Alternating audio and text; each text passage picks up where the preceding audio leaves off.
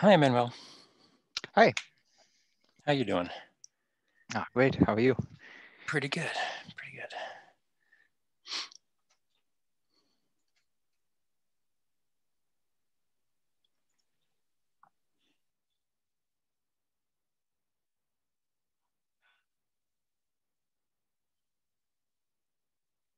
So for those office hours, do you still need staff? I would love to have volunteers, yes. You want to sign up for one or both? The office hours. We recently got notice of our times, and I looked it up to make an entry in our meeting minutes. Now, it seems to be in our SV reservation process where with the Linux Foundation, you need an account. You RSVP, you get this accepted, and then yeah, it's like a shopping basket. Sorry, I'm a bit slow now.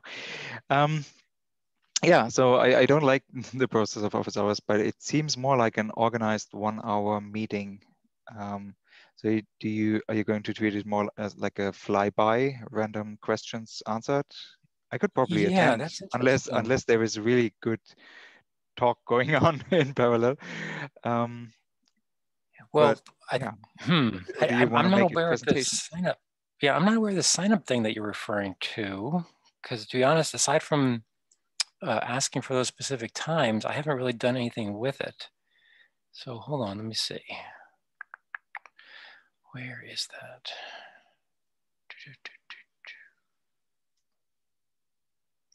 Well, tell you what, since we have, when is it? It's not till May. Tell you what, let me do some investigation, but are you willing to sign up for like one of these two slots, or do you need to still figure out what's going on that day for you? I haven't gone through my scheduling yet of talks, but I think I can make room for one of those. Okay. So yeah, okay, let me do some investigation and see what the process is like to actually sign up. Because to be honest, I thought last time it was more just sort of a random stop by kind of thing where some Yeah, of it was us a Zoom agreed to be channel. there. Yeah. Yeah. Yeah. So let me do some investigation and find out. Let's see. David. Good morning, afternoon. Hello. Hey. Yo, Tommy. Yo. Yo. And Matt. Hey, Doug. Hello. Whoa, completely misspelled that. There we go. No, still way off. Jeez. That was neat. Hold on a minute. If I misspell it, it tried to correct it. Yeah, but what's interesting is for a split second there, it showed me an alternative spelling with the right spelling. Oh, I can't make it do it anymore. Let me try it again. Hold on.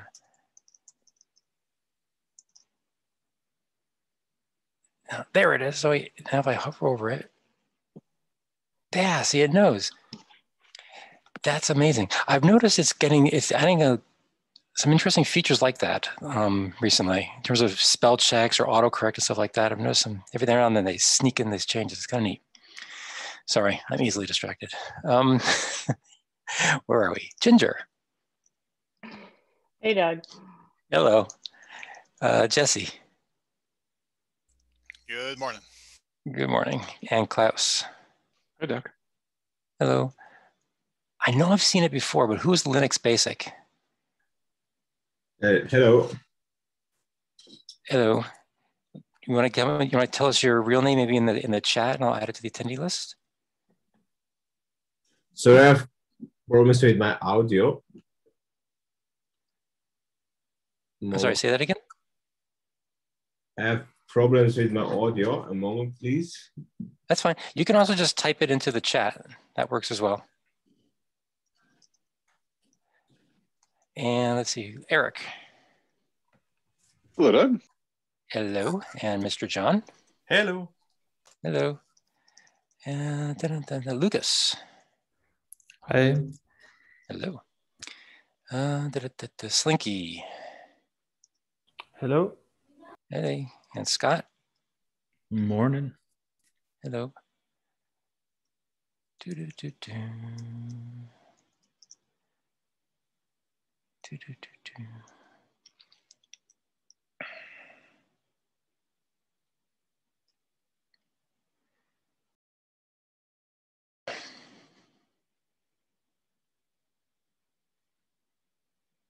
Thank you, Manuel, for that.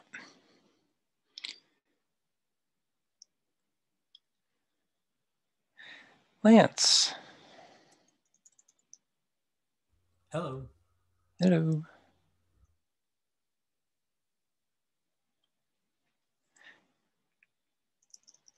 Christoph, how you doing? Good. How are you? Good.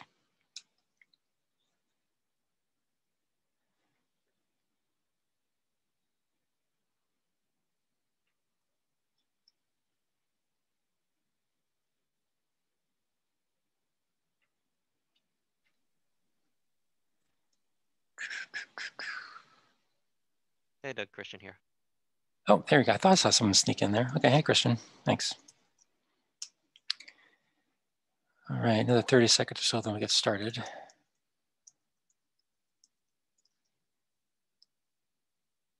Lucas, the other Lucas, are you there? Holmquist?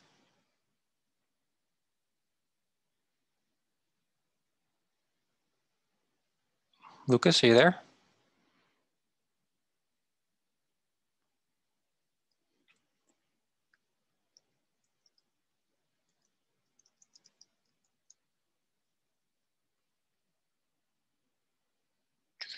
Excellent. Okay, good. Thank you.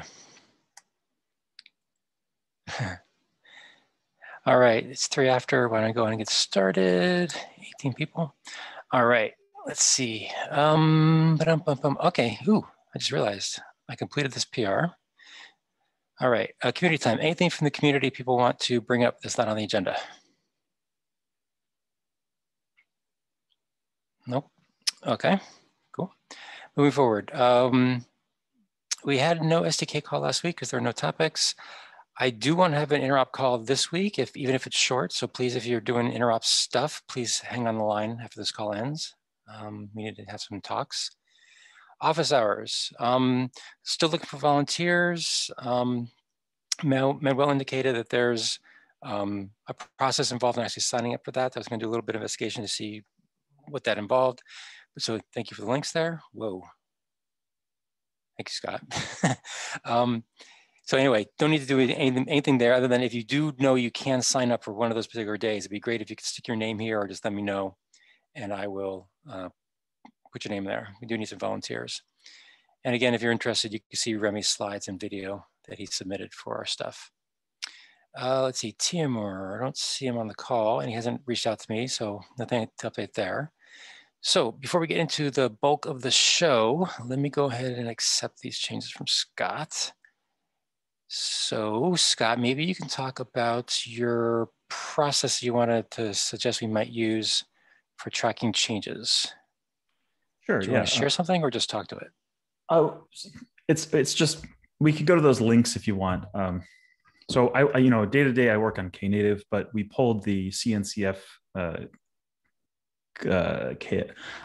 Kubernetes process for generating release notes, and so we happen to use a GitHub action to go and extract that between 2 hashes in the repo. Oh yeah, I see you're preloading. Yeah. The thing that's most important. Okay, so stop here. So to remember to do this, we make a little comment when you're composing the PR, and then you see the little tick, tick, tick release note. Not that one, the ticks. Yes. Sorry. So this is the magic piece that the script knows to extract a little code block, and it basically is going to assemble those into organized areas. And so it's as simple as, if there's something that's interesting or important for a user to remember, or a release to know about, you write that text inside the release note block. And then if you go to the tab one over, this script from Kubernetes goes and runs and extracts this. And now there's some pieces that it assumes, like there's special labels that Kubernetes uses to go and organize the output a little better. Those are optional. We can ignore those. We don't have to use labels, but we could use this script to go and slurp up all those release notes that are in PRs between 2 hashes. It's hard because you have to run it locally, which is why if you go to the next tab over, Knative has adopted this GitHub action that we could go and copy. It runs between 2 hashes and it does some default lookups that may or may not work for cloud events. But it's a manual run. You give it some hashes and it outputs an artifact, a markdown artifact. And I could find a result here. 1 second. Oops. So it's the output is fairly messy and it requires a little bit of editing because it's optimized for. Is there a screen as you're bringing up? I'm getting you a link. 1 second. Oh, okay, cool. Here we go. So where did that on the document again? So here we go. So as an example, this is a run from a Knative eventing. And you can, if you scroll down a little bit, there's an actual markdown file you can download and edit. If you expand the release notes, it kind of shows you the script running and there's output there too. Not that important, but basically we use this as a starting point to write release notes for releases when we go and actually do releases. Knative does them every 6 weeks. And so some of the action is optimized to kind of look up the hash, the 2 hashes that we should look at, and then it extracts using the Kubernetes script, the code block. And that's basically it. There's not a lot of magic. There's a lot more magic you can use if you use the labels that Kubernetes uses. They're also prow based, so there's like /kind labels that get applied, but those are optional again. So just to be clear, it sounds like the biggest thing that we're looking at here is this type of mechanism versus the prefix thingy in the commit. I think that's the biggest change between the 2 different proposals. Is that fair? Yeah. My only hesitation with the what is it called, like conventional commits, is that it's fairly magical and you have to remember or kind of understand how the parser is going to work. And this is literally just anything that's in this release notes block gets exported by the tool. And then you're free to go and edit the release by hand to make it look pretty. Okay. Just out of curiosity, does the bot pick it up only in the first comment of the PR or any comment in the PR? It looks for, there should be only 1 release note block. But the difference here is that this is on the pull request comment, not the commit. Right. But it is just the first comment in the commit, in the PR, I assume, right? No, it doesn't look, well, you could choose to do that, but this is a tool that interacts with GitHub, not commits. No, understood. But I mean, if I put this section in like the 3rd comment in a PR, I will notice it. I think if there's only 1 of them, yes. Okay, because cool. we also, I mean, if we smash it, then there will only be 1. But I'd have to check. It may be smart enough to extract more than 1, but I don't know. Usually it's in the body of the PR, not the commit. No, yeah, maybe I wasn't clear. I was saying comment, not commit. So I was talking about the PR itself. No, it must be in the main body of the commit, the thing that actually goes into the Git history. Right. Okay. Hang on. Okay, now cool. Sorry. Before we were saying it was in the PR, not in the commit. Now you're saying it needs to be in the commit, well, which is what's in the Git history. I understood Doug's question of, does it need to be in sort of the main PR comment, or could it be in the conversation, as it were? Right. It has to be in the original body of the. If you go and look at any PR, like in any repo. Right. The initial comment. Yeah. And is it okay for it to be, presumably it can be supplied later or edited. It doesn't have to be in the main PR comment when the PR was first created. It could be in, we can change it as the PR evolves slightly, and effectively it's something to review as well as the commit. That's exactly right. You can edit the body of your commit message, the summary part, where if you go and you make a PR, you can say the little right box under the title, the first one. Yeah. GitHub doesn't seem to label that, but it says a comment, but yes, the first comment within the PR. That's yeah. All right, cool. Okay, any other questions for Scott? I mean, is everything clear in terms of the way this works? It sounds like there's lots of options available to us, but at the bare minimum, it's adding this to the PR comment and then running a bot that extracts it. I mean, and the bot stuff as well. The action is optional, right? You can run the tool locally. It's just you have to run it correctly, and you have to make sure that you have all of the history pulled down locally, which is the niceness of not doing it locally. Yeah, I'm kind of assuming we don't need to talk too much about that in the sense that that's sort of my problem, in the sense that I'm probably the one going to be writing the release notes. I'm just trying to figure out, for the average PR creator, what do they need to do? And it sounds like the difference is this section versus a prefix on their commit. I'm intrigued as to how it would do it locally, because what you have locally is the Git commit history, not the PR history. The PRs only exist on GitHub. So I don't... Yeah, I think it uses the GitHub API. So you have to have a GitHub token to go and run the script, because it goes and looks at the Git history and then picks out the commits that landed that are associated with the commits in your raw history. All makes sense now. Thank you. Yeah. Yep.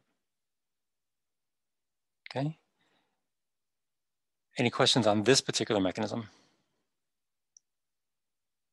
Okay.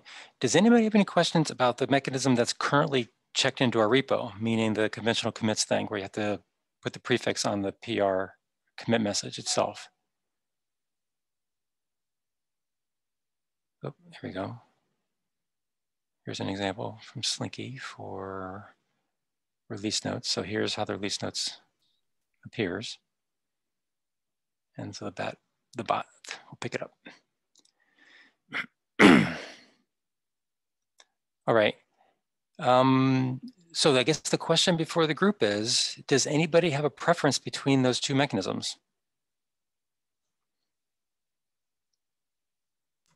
I quite like the fact that the release note can be discussed on the PR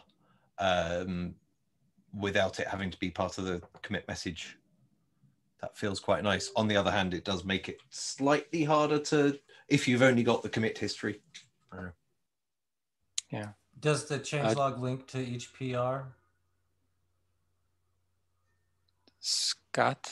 So if you go back to maybe the first tab, the last tab that has the result. This one? Yeah, and then click on the release notes, and it might download something. Or actually, sorry, expand release notes. This little green checkbox. If you click that. Oh, there we go. And then expand display notes. Display note. Wait? Oh, there it is.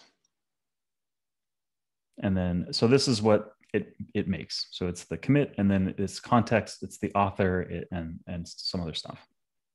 So that's what these things are turning into. And the enhancement API change, those come from the labels. If there is no label on the PR, it gets uncategorized. But it sounds to me, because I think the bulk or the main point of Lance's question was sort of the linking mechanism between the commits versus the PR. And I think what you're saying, Scott, is that regardless of how it happens, it does go to the PR to get the information, whether it actually starts out and only looks at the PRs or within the range of the SHAs, or whether it goes from the commits in the range of the SHAs and finds the PRs. Either way, the PR comment is the source of truth for the data that's going to get extracted, right? That's right. That's right. Does that answer your question, Lance? Yeah. I also like using labels for the different categories like API changer, bug, or regression, because it is a finite set of stuff. One of the difficulties I have with the conventional commits is I don't remember, is it supposed to be docs or doc, or is it, is it supposed to be chore or source? I just don't always remember what the tags are supposed to be. So the labels, that's a nice improvement, I think. I'm glad to hear you say that, because I know you guys use the conventional commits in your JavaScript repo, and so I like getting your input, because as somebody who actually uses the other mechanism, so that's good. Thank you. I mean, I really like it, and I like some of the other stuff that it enables, but yeah, it's not perfect. Yeah. Okay. Anybody else want to chime in? I see Slinky said he prefers release notes. Anybody else want to speak up? Okay. I'll raise my hand. I actually could not ever get the conventional stuff to work until yesterday. And then I finally figured out what I was doing wrong. And I have to admit, there was some nicety to it of just adding a little label in front of my commit message. That was kind of neat. But at the same time, I think I'm leaning a little more towards this, I think because what John was saying, which is, it's nice to be able to separate out the commit from this text, especially if the text needs to get updated later on after the PR has already been merged and stuff like that. Having it in the PR itself gives you that freedom to wordsmith it later and tweak it, or even right before you actually generate the release notes. Right at the last minute, you realize, oh, we renamed something, so really we should update the release notes everywhere to say this correct, to use the right terminology. I like that level of freedom, but I don't know. Okay, so John says you prefer the release notes. Yeah, we're both sitting in the release notes would be good too. That's a good point, John. Okay. Does anybody want to voice an opinion strongly one way or the other? Or I think actually rephrase this. So we've already got people expressing a preference for release notes. Does anybody want to advocate for keeping what we have today, which is the conventional tagging thing? I don't think Grant Timmerman is on the call, who has previously been, I won't say a particularly fierce advocate, but has spoken about it before. So it may be worth making sure we have his input. Yes, I was definitely not going to do a finalized vote on the call here. Rather, if we choose to head towards the release notes thing that Scott is presenting here, I was going to send out a note and let people who could not make the phone call get a chance to voice their opinion. And obviously Grant would be one of those folks. The one caveat I will make is that the release note tool is made for Kubernetes.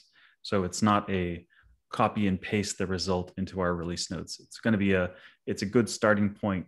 We'll do some minor editing around, like you can see the documentation link is to kates.io, things like that, right? Like we'll have to change that stuff because it's part of the script, but the logic that the script does wouldn't have to change. Okay, so the script that actually does this is something that we could basically check into our repo? No, it's a Golang tool that runs.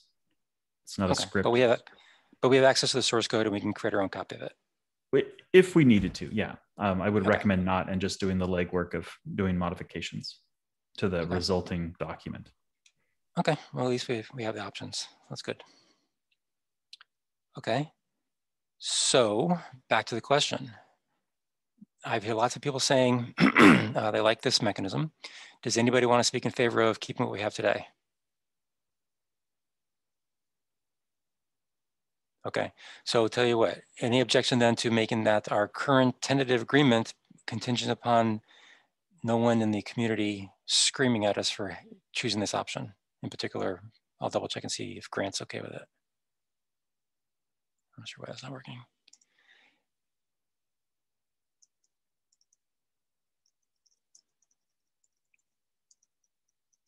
Good gosh, I can't type. Okay, not hearing any objection. We'll go with tentative approval. Cool. Thank you, Scott, for that presentation. All right, before we jump into PRs and stuff. Is there any work item that I forgot to add to our list, PR or not, that we should talk about before we get to the PRs? All right, in that case, let's jump into it. Where's close? All right. I know you made some couple of minor changes in here based upon my comments, but I don't think it was anything substantive. Is there anything else you'd like to mention, John, on this one before we ask for any final comments or questions? As discussed, this is currently headed to 101, but we probably want to move it to master so that it can be part of 102 branch when that is cut, I think, but we can discuss that when we've got the meat of it done, as it were. None of the changes that I've been making have changed the intended semantics at all. They've just been clarifications. Yep. Okay. I know this has been out there, I think now for about 3 weeks, so it definitely has had time to gel. Anybody have any questions or comments for John? Okay, any objection to approving? Okay, one quick question then. Clemens, welcome back from vacation or wherever you were. Did you get a chance to look at this? Because I know you were I believe, if I remember correctly, you were one of the original main authors of the HTTP protocol spec. Did you get a chance to look at this and you're okay with it?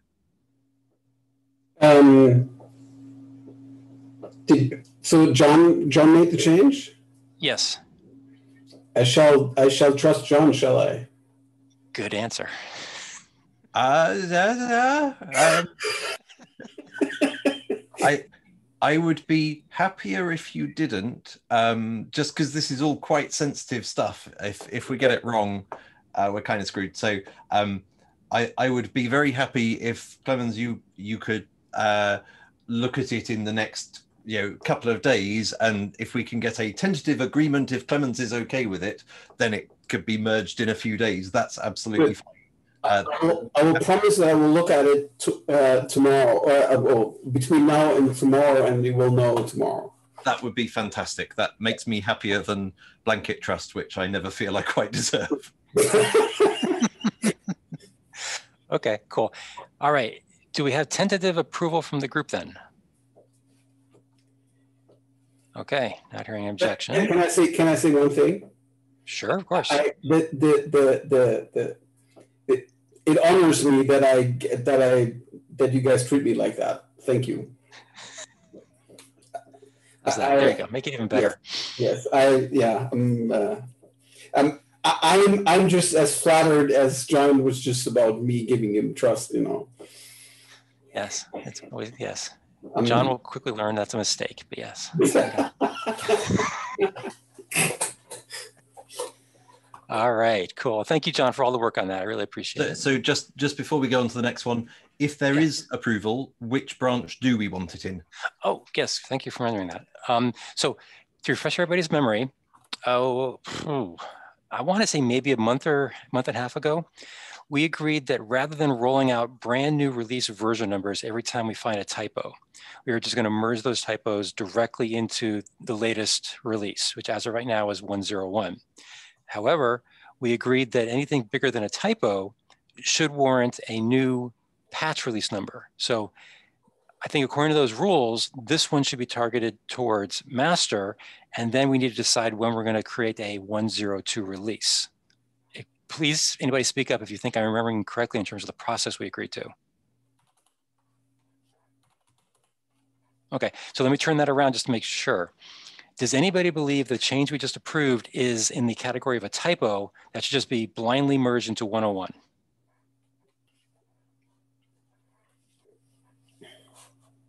Okay. I don't think it'd be honest or fair of us to say it's a typo. It's pretty big. No.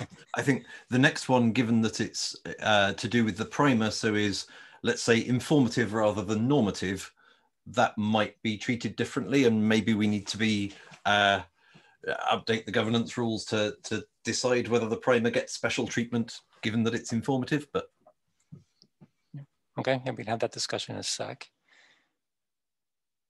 Hello, there we go. All right, anything? Oop, let me hide comments. John, anything on this one worthy of mentioning? I think all changes recently were relatively minor as well. So the most significant change in the last week, after I think it was Eric's excellent comments, were restructuring it a bit so that aside from anything else, the paragraph that's in the center now, event producers are encouraged to consider versioning from the outset and document it. That's now much earlier than it was, which makes me happy. And then type and data schema are called out into separate subheadings and each dealt with thoroughly rather than doing both of them lightly and then both of them in more detail. And I agree with Eric that it's now clearer. Okay, and the change down here is just changing URLs, so that's good. Okay, any questions for John or concerns? Okay, any objection to approving then? Okay, not hearing any. So now we can go back to John's second question is, currently it's targeted for 101. Since these changes are just to the primer, if you exclude the URL changes into the spec, should we push these changes directly into 101 or have them wait for a 102? Anybody have any opinion on that? I would vote for 101 myself. Okay. I don't have a strong opinion, but I was leaning actually a little more towards the other way. But honestly, I don't care that much because, as you said, it is just the primer. The only reason I would say that is because this to me doesn't say typo, but as you said, it is just the primer and it is clarification. It's good clarification, but still it's bigger than a typo to me. But like I said, I don't care enough to. I agree it's a typo. I'm happy to take an action. I need to look at the governance doc anyway, and I'm happy to take an action to draft a PR for us to consider for ironing out a few things, like if it's only informative rather than normative, then it sort of counts as keep it in the same branch. Yeah. Yeah. Actually, so yeah, if you were going to PR that change to the governance doc, then I'm okay with going to 101 because that's where we're going to be, and I'm okay with that. So you convinced me. Cool. Anybody else want to chime in on that? Raises the question next time of, does the governance change itself have to go into 102? Oh man! Actually, what's funny is it's funny you say that because the governance change that I pointed you to, that's only in master. It's not in 101. Right. Which is why you probably didn't see it. Indeed. Yes. So that is an excellent question. So yeah, we should probably resolve that at the same time as well. All right. So anyway, back to the original question. Since this has been approved, does anybody object to it going into 101 directly? Oh, Scott, your hand's up. So what we do in the Golang SDK is we have a release 1.0 branch, say, and then we make patch releases off of that are tagged. So it kind of avoids this, like we would have a version 1 branch that you cut patch releases off of, but it's a little different because it's not just text, it's code. So people have to import it. So maybe we got a free foot gun here because we called it a 101.1 versus the 1.0 seed branch that gets patches and maybe tagged with releases. So let me ask you about that, and this is more of a, I guess, a Git question. I don't think it's a GitHub question. I think it's a Git question. When you did that, did you create a 100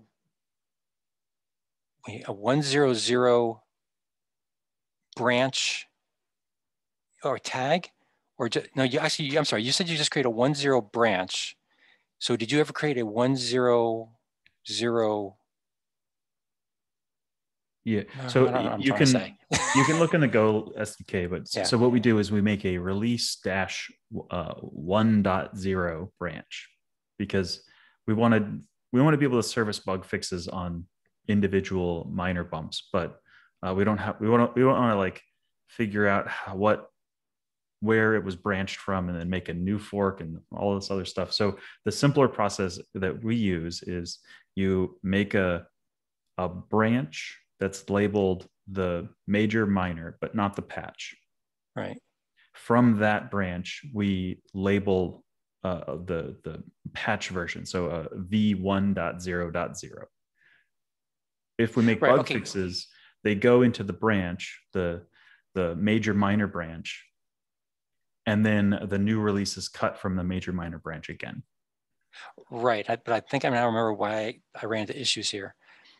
I think the default branch, I'm sorry, the default thing that's shown here cannot be a tag, can it? Doesn't it have to be a branch? It doesn't need to be, because you have the v1.0 seed branch, individual releases. So basically you're always pointing people to the latest version of the major minor of the spec.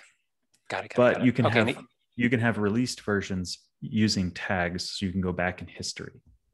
Got it. And I think the reason I ran into issues, and this is probably my own mistake, is I created a 100 branch and a 100 tag, which is technically legal. It's just really confusing in terms of which one you're actually referencing when you issue a command. And you're saying basically you avoided that because you never created a 100 tag. You only created a 10 branch, and your first tag after that was 101.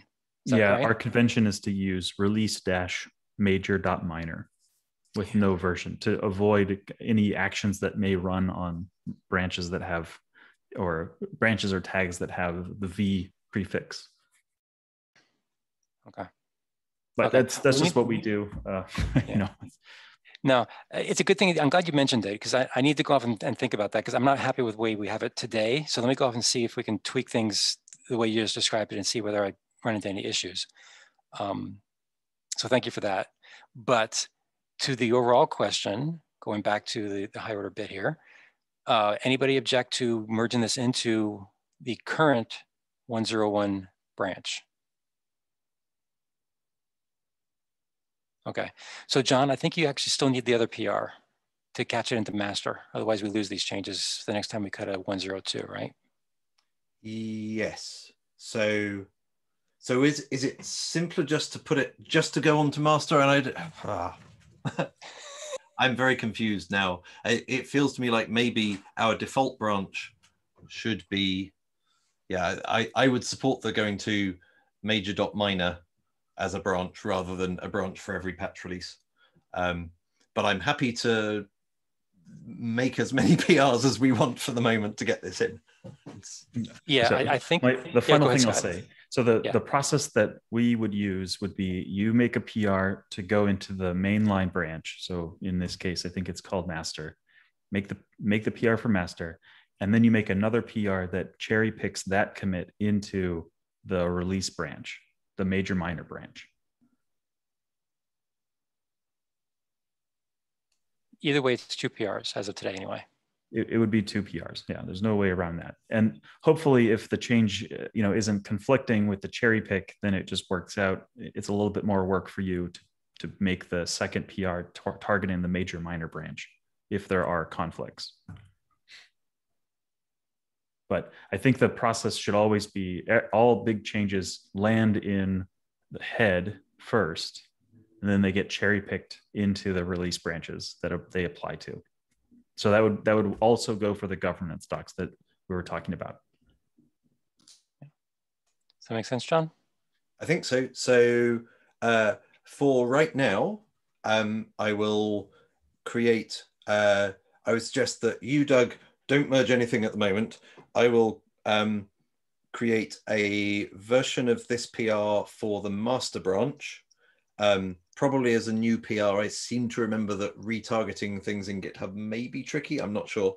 I will wait for that to be merged, then pull everything, then cherry pick to create another PR for the 101 branch, and then we can work out what to do in the future. Yep. And yes, just to echo Scott, I would be very happy if we renamed from master to main as well. But that's a separate. Yeah, that's on our to-do list. It's just that we were waiting for the GitHub to have the right tooling in place, and now that they have it, we can do that. So yeah. Right. Cool. All right. So what I said down here was it's been approved, and hold on, I meant to say John. John will PR for both master and 101, and then I'll wait until that's done before I do any merging. I will create it for master. If you could then merge that, I will pull and then cherry pick. I think is probably the.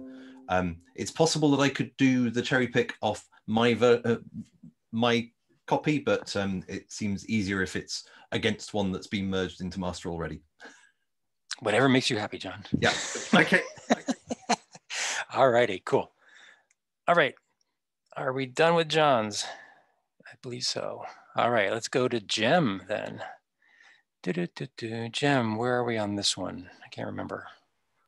Wow. Well, I just wanted to check actually if John accepts this, does that mean Clemens accepts it as well?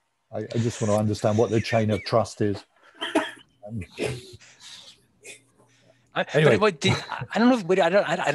I don't know if you heard it, but right as you're coming online, Clemens made some like groan or something in the background, or was that a wow, Clemens? I can't tell what that sound was. No, I was just laughing. Yeah. Okay. What? You mean XML? I thought XML. I was like, wow. Yeah, that's what I thought I heard. I thought I heard a wow. Yes. It was, there was an open issue, and I did open the original PR on April the 1st, but that, you can read into that whatever you will. Is it but really? I mean, it is. Oh my God, you're right. That's hilarious. I didn't notice. Oh, sorry. I was a little bit too subtle there. And actually, you'll see in that PR my attempt, because I thought the conventional commit stuff applied at the PR level as well. So I'd actually tried to make that work. Anyway, so John and Slinky, and I think somebody else had left some comments on this. There are a couple of things that I need to tidy. There's some of the commentary, and it sounds a bit redundant, I know, given we're talking about XML, but I had taken a very terse approach to this in an attempt to keep the payload sizes down to a certain extent. It's just a model I've used in the past. If people don't like that, I'm more than happy to change. I don't think that should prevent anything from moving forward. But I think I'm and John, feel free to jump in. It sounds like that might be a discussion more in this group, rather than trying to just go backwards and forwards on it on the PR structure. Absolutely, yes.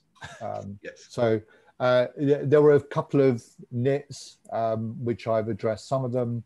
One of them, I think, which I still haven't got my head around, is my mental failing on XML schemas, and that's probably because it's just so long since I've done one. So there are maybe some clarifications to do in the schema itself.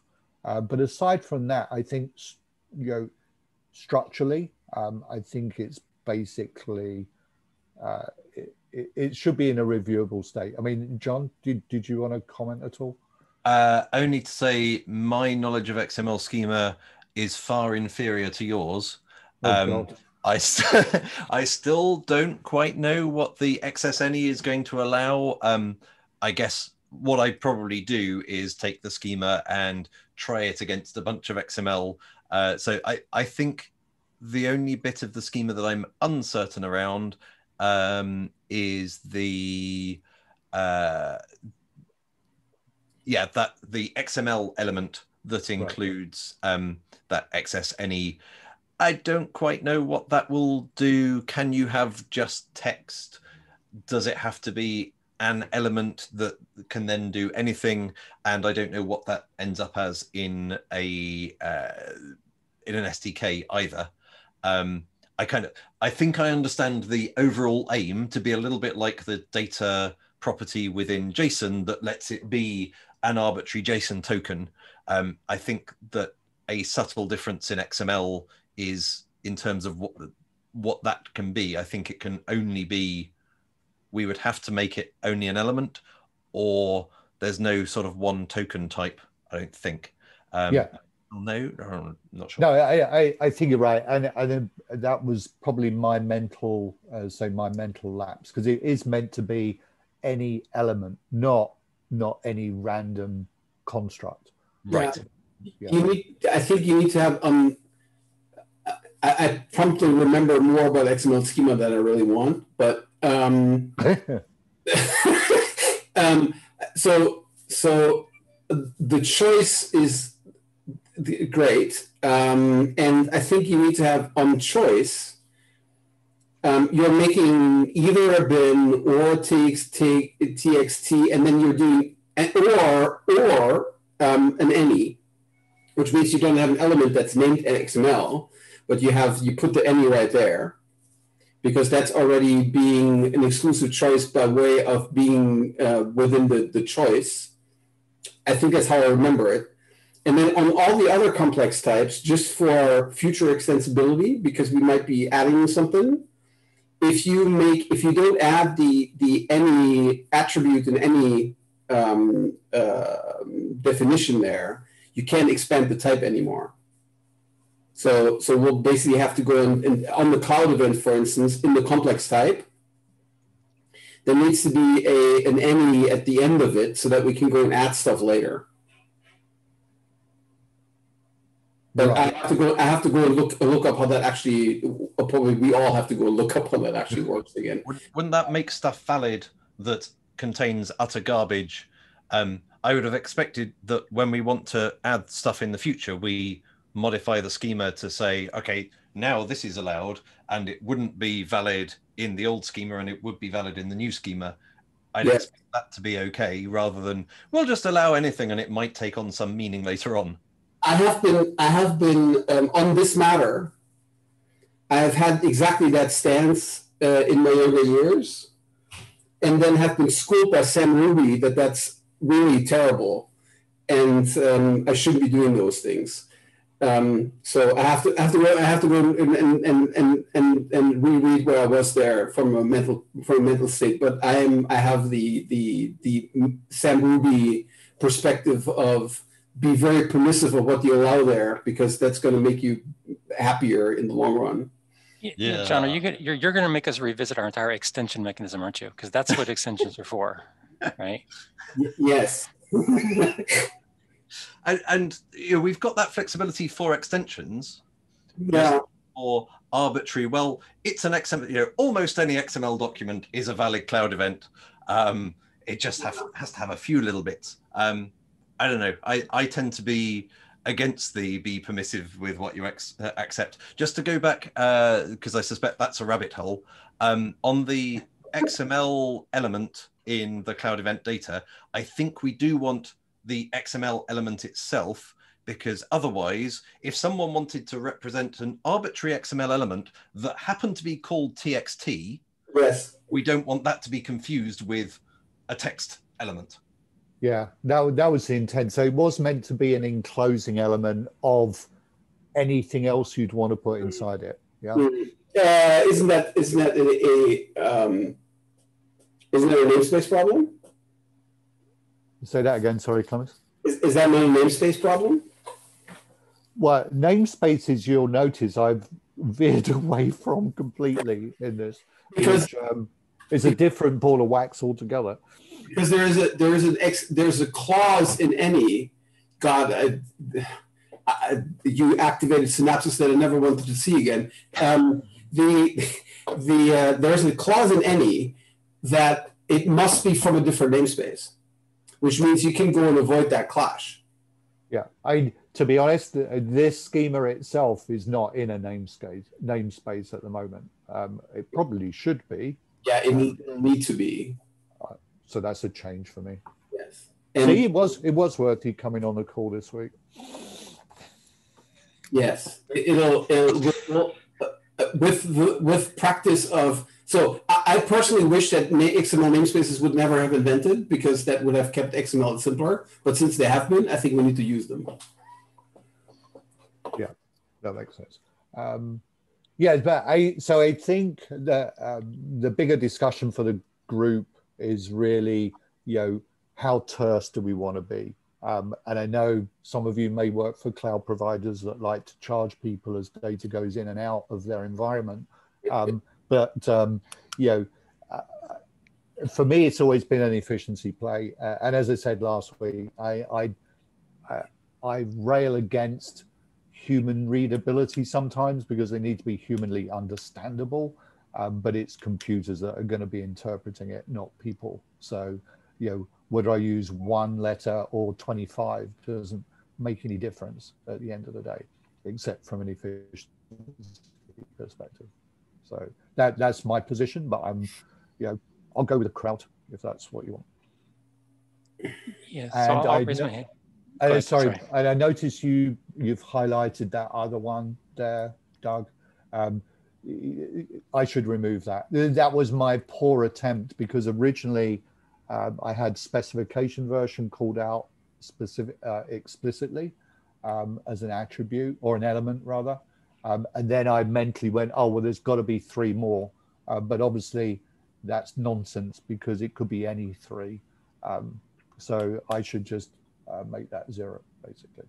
And then it becomes that's why I highlighted it, because I thought that was your kind of indirect, sneaky way of saying, hey, there are some required ones. I just can't figure out in XML how to make it, which ones are required. But at least we know there have to be at least 3, right? Well, I mean, without listing them all explicitly, there's no real way to do it. So, I mean, I'll just, I'll make that a 0, and then it'll just be a usage model to make sure that the right ones are there.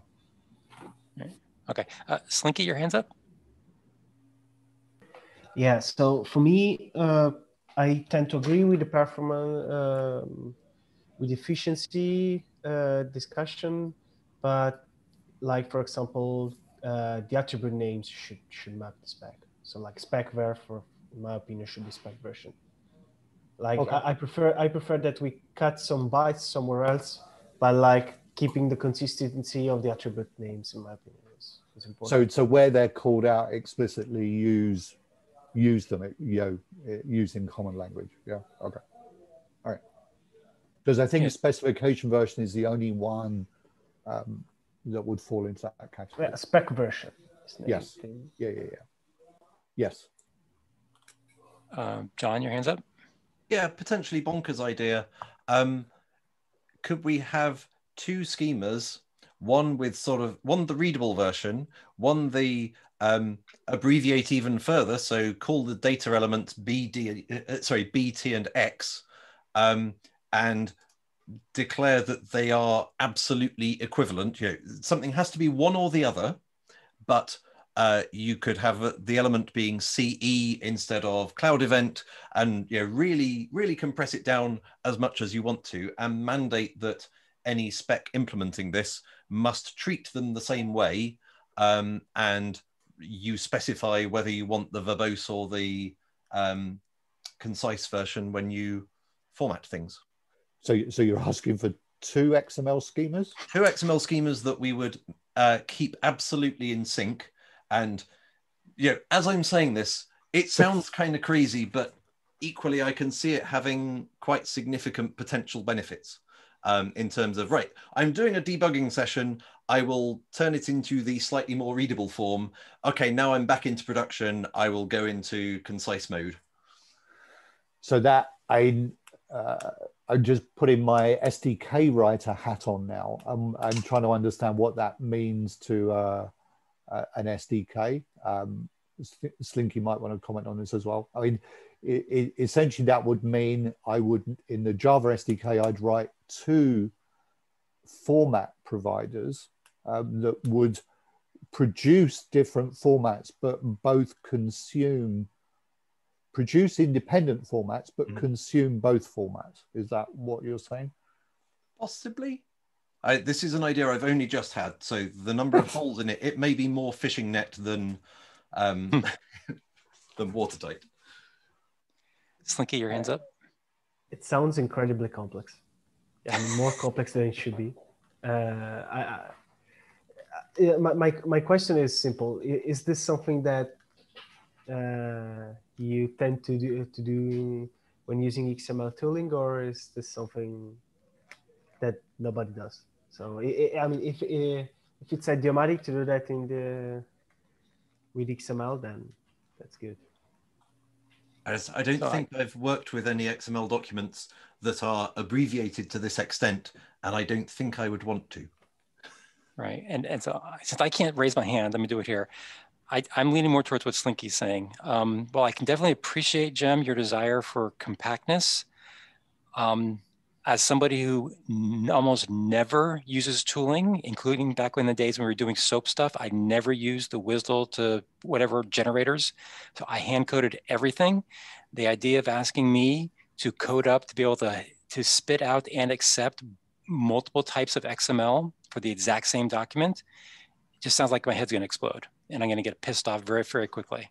Right. Likewise, if we're gonna use, when the cloud event attributes appear someplace, I think we have to use the names that are in the spec. Yeah. If for no other reason, what you're doing by doing this is you're gonna confuse people, because what if they define an extension called specver?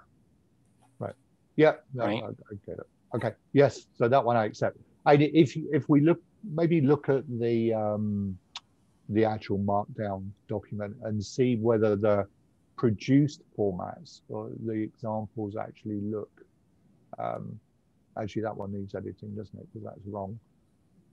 Like this? Yeah. So that's what it would end up looking like. This seems to be out of sync. I thought I'd push changes that synchronize this a bit more. But why wouldn't the elements be ID and time and type? Right. So this is what I've struggled with. I could add those. We would still end up with a bag, I think, to hold all of the extensions. And also, I guess I started down the road of creating all the different element types to represent all the value types that we pass around, and I just refactored it into one flat thing. Yeah, so I didn't have to look at it and go, oh, what sort of element is this? Is it meant to be a string? Is it meant to be a number? Is it meant to be a timestamp? But that you can do that. So in the schema, you would go and effectively constrain the elements. Yes, yeah, you absolutely can. But then when you get to extensions, you come back to this model again. Yeah, because now it's very much like what I ended up doing with protobuf, which I'm still not entirely sure I was happy with, in that you've got two different models. Yeah, you've got a model for an attribute that is defined by the spec, so you know what type it's meant to be. But then you have these other attributes, which are extensions, which are untyped.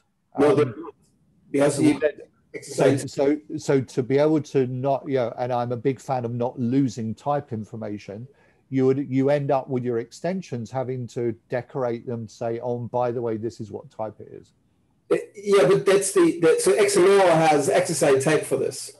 So there's the XML schema instance namespace and the schema instance spec, and the XSI schema instance namespace gives you a type system that you can apply to any particular element. So the default is that they're text, and then you can go and constrain them. You can constrain them further down. So you make an element called foo, and then you have an attribute there which is XSI : type, and then in that attribute you declare the XML schema simple type that field shall have. Right. Yeah. So it's yes, and I guess mentally I think that collides with my. But that is the exact efficiency thing. Yeah. But I get it. It's exactly equivalent to what you have in JSON, right? In JSON, you have implied types by the way how you format the damn string, and with XML, you have an explicit type system you invoke effectively on an attribute to declare what that text is supposed to be. And yes, it runs long, but that's XML, right? Yep. No. Yeah, I get it. Does it allow you to differentiate between URI and URI reference attribute types? Yes. Cool. So I'm not 100% sure I followed where you guys landed on that, but I'm wondering why it doesn't look like this. That's essentially what they're saying. But they, so for instance, the ID element will be decorated with an attribute that says XSI : type equals XS string or something like that. No, it doesn't have to be. So only extensions would have Only to. extensions would have to do that. Yes. Because, anything that's not defined would have to do that. Yes, and so there's an implied type. They're all strings, but if they're different, then you would have to go in, and that's the same with JSON, right? Everything is a string unless you make it otherwise. Yeah. So I mean, I can go with that. Just a small tweak. So yeah, if people think that's a good direction, that looks more natural. It does definitely look more natural from a document perspective. Yeah, it's definitely more structurally following the cloud event model. From an aesthetic perspective, it looks a little odd having cloud event being Pascal cased and then ID being all lowercase. I mean, it's kind of ludicrous, but yes, I suspect that would feel more natural when writing documents. Would everyone be happy enough with that? Doing this? Yeah, that's fine. Well, I like consistency and the fact that we lowercase everything anyway for ours. That seems consistent to do it here too, right? Yeah. Okay. Yeah, I know you, Jem, you said that these are all machine readable anyway, and screw the user. I actually like the idea of a user being able to look at the output from JSON and then XML and be able to say, oh, I can naturally see the mapping back and forth between the two. I think if anything, it's only going to make life easier for someone who actually wants to code this up. Just yeah, no, fine. I would still be looking to put all the extensions in a bag. Oh, so you're going to kill me. So you want to bag around this ... Yeah. Well, I mean, otherwise, you know, what's a parser meant to do? How does it know whether it's looking at, I guess what we're really saying, and maybe it's what Clemens was saying, you know, anything after data maybe you treat as an extension, and if it doesn't match the model you have for an extension, then it's illegal. I would be reticent to differentiate between built-in attributes and built-in optional attributes and extension attributes for the same reason we've got elsewhere, that they might be adopted later on. So the ordering, I would prefer to see all attributes come before data and include type information where appropriate. And so, do we reserve data as thou shalt not use an extension attribute called data? Because I know it used to be an attribute and isn't now. Yes. Oh, I see what you mean. Yeah. JSON is I mean, what we do in JSON, we can just as well do here, right? I don't think there's a need to go and do things much differently than we do in JSON. In JSON, we just throw it all into the object. Exactly. I don't like the idea of treating anything special because otherwise all we're doing is revisiting the entire bag extension discussion all over again. But I mean, so in the JSON model, you have a separate tag for binary data. Yeah. So what you're saying is have a tag for binary data and have another tag for data, which is either, you know, an XML document or text. We have a type. So the difference between JSON and XML is that in XML we actually have a type system hint that it's base64 data, base64 binary. So XSI type. Oh, you would use XSI type for that. Okay. Yeah. So in XSI type there is a bit. I have to go read this stuff again, but yeah, there is a base64 declaration. Yeah, there is because I've used that already. Okay, let me mentally let me have a crack at reworking that. Okay. Okay. Technically, we're out of time. Good discussion. That was all of a sudden showing up with XML in this talk was not what it was expecting out of this day. Yes. Okay. Seaborn next, Clemens. So please comment on the PR itself directly, and then we'll see how much work Jim can get done for next week. Simon dropped. Sorry, Doug. I would just say maybe hold off on the comments until I've had a chance to iterate on it. Okay, sounds good. Okay, did I miss anybody for attendee for the attendee list? I don't think so. I think Simon took off before I got a chance to ask him. Okay, in that case, if you are not doing discovery, you are free to go and have a good rest of your day. Otherwise, please stick around if you're doing the discovery interop stuff. Bye, everybody. All right.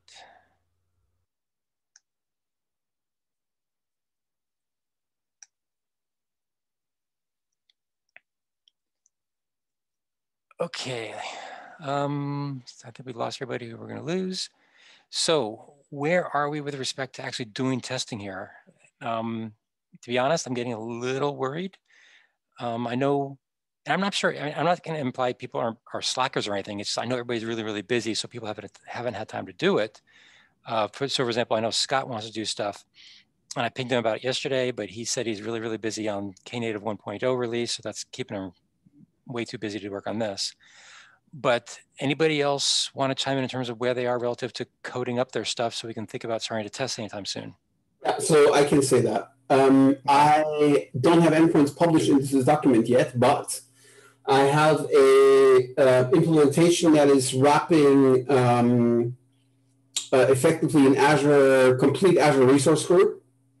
And you can discover all the events that are being raised from those Azure resources, and you can go and subscribe to all of them. So I have effectively a complete shim with Discovery API and Subscriptions API around the native eventing capabilities of EventGrid. So that's something that has been sitting around for a while now. And I just haven't been able to go and publish the endpoint because the last work is I need to go and create a resource group and I need to create a thing that actually does stuff. Like I need to go and have create some blobs and so I need to make the thing active so it actually raises events. But I need to write an app for the shim, right? So I haven't done that yet. I will promise that I will do that at the beginning of next week. So I will publish the endpoint, and you'll be able to go and interact with it. The thing I'm worried about, frankly, is access control. So I'm not sure yet how to deal with this. Do we have? I don't know how much one can constrain those things. Yeah, we haven't, to be honest, we haven't even talked about that. But the other thing I was going to ask you is, it sounds really cool from just from a random implementation perspective, but what does it mean in terms of testing? Because one of the things that we talked about in the past for a testing perspective is to get a little bit of consistency in terms of what people can expect in the endpoints itself. So will you be able to have discovery endpoint services that match some of the stuff we talked about in here? Yeah. Okay. I mean, okay. I am exposing effectively a real thing that has this discovery API and the subscription API. Like this is how it's effectively a preview of how that might look in the product. Right. As long as the services you can do are not fixed to be real Azure services, and you can put in there something like a ping service or something like that, then I think we're good. You will be able to hook up a custom topic, and that custom topic can then go and raise whatever events. Yes. Okay. Cool. Okay. So as I said, I have all the basic code. I have some stuff to finish, but I've done a substantial amount of work, and I will promise herewith that I will have that available for consumption by this time next week. How about that? Okay, cool. Okay, that'd be great. Yeah, because I need to do some more work on mine, but I think mine is pretty far along, and I would love to have somebody else to hook up to and start chatting with. So that'd be good. We can maybe sync up next week. Yeah. Cool. Okay, anybody else on the call want to chime in? I don't think we have any of these folks, unfortunately. Okay. Okay, is there anything else we need to discuss then? I'm hoping, Cummins, to be honest with you, that if you and I start having our implementations talk to one another, I'm hoping that puts pressure on everybody else to try to find time. So Yes, that'd be good if we can do that next week. We're going to pressure them all into compliance. That's right.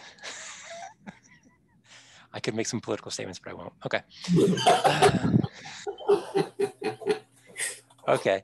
Anything else people want to bring up relative to the Discovery Interop at all? Otherwise, we will adjourn really early. Yay! Yeah. Which all right. means Cool. The next meeting. Say it again. Which means I'm going to get to go to the next meeting, which is already going. Yeah. Okay. Yeah. Cool. In that case, have a good day, everybody. Talk to you again next time. Bye. Okay. Bye, everybody.